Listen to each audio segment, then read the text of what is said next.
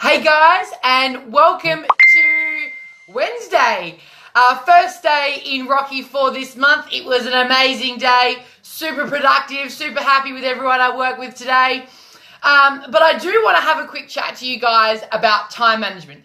And I know it's a big thing, and I even say it a lot about how it's not about time management, it's about energy management. And people keep saying, throw time management out of the window and just focus on energy management. And that's a really good thing to understand. And yes, there's a big part of me that wants to go, yeah, it's all about energy management. It's all about energy management.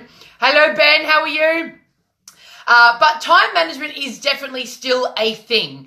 It still exists. It's still important. And there's definitely still ways that you can improve your day, improve your week, and make sure that you're being as productive as you possibly can. So let's put energy management to the side for a moment and just talk about the time that you are spending doing anything. So a couple of things that I have been talking about this week with some of my clients is when you're actually doing tasks and something comes up where you now might have to wait for 15 minutes. Or, you get stuck on something loading, or, you might take a phone call or anything like that. Every time you stop concentrating on what you're doing at that particular time and then come back to it, your brain has to kick back into gear and get focused on that again. So if you're half an hour on this, 15 minutes on that, 20 minutes on that, or you spend an hour on this and then, move over to take this phone call and come back, even just that taking of that phone call, you have to then get your brain to come back into the game of what you were doing, and it takes time for you to reach your full efficiency again. So jumping around to different tasks is not a productive thing to do. It's poor time management.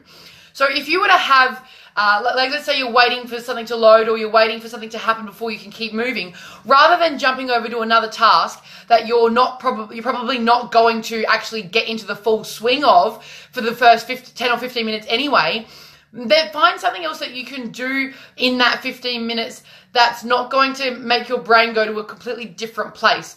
Maybe, plan out the rest of your day, or write something about the thing that you're doing right now, and really have a focused attention on getting something finished before you start the next thing.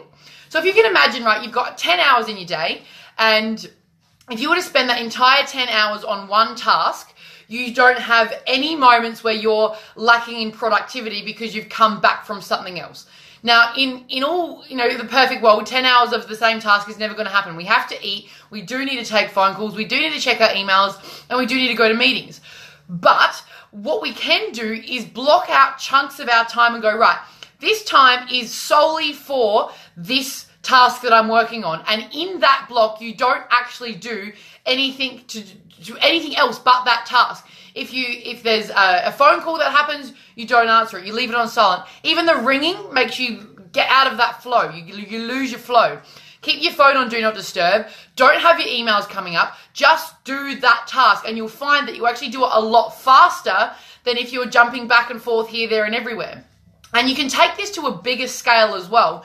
So if you've got, and this happens, to the best of us, opportunities coming from left, right, and center, and you start one, and then you think of another one, and you start that, and then you get another one, and you start that, and so what you end up having is 10 things started with nothing ever finished.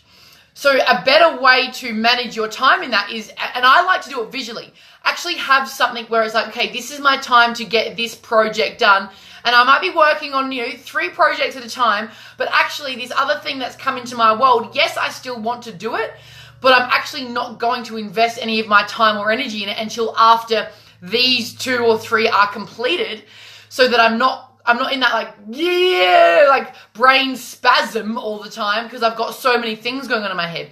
And the satisfaction of actually getting something done can also lead into more productivity. You get it done, you're next, let's do this one. So time management is still a really important part of everything you're doing.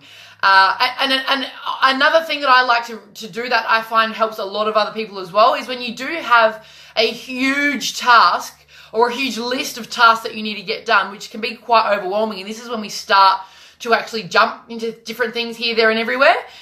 is to have that list. I definitely have that list, but don't look at it every day.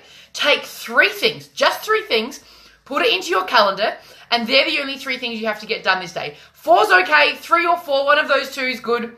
Jenna, how are you? So what we want to do then is like delegate a day to each of these things. Put 3 things on this day, 3 things on that day, 3 things on the next day. And if you get to the end of those 3 things, Lois!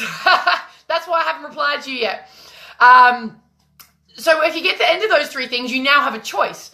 You now have a choice whether you take another thing from that list or you actually just stop working for the day. And I think that's a better system. I actually prefer that system. You get your 3 things done and you're done. Like it's what, 2, 3 o'clock in the afternoon right now. I've completed all the things on my diary to-do list today. Tick, tick, tick, tick.